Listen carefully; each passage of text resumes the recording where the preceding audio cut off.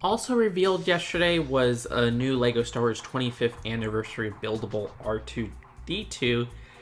I don't know, I was hesitant on making this video because I just do not care about the build here. I got that 2021 buildable R2-D2 when it came out, and that was, what, $230? This new one is apparently going to be $100 with 1,050 pieces in that one minifigure, and also comes out in spring. So it's a 3-year difference, half the price, a little bit over half the price. In seeing how they downscaled this particular model, I mean, yeah, there's definitely corners cut. You can see how they use crappy stickers for those blue lines at the top there. You can see less blue on the top head. It's definitely a downgrade, even though this is 3 years after.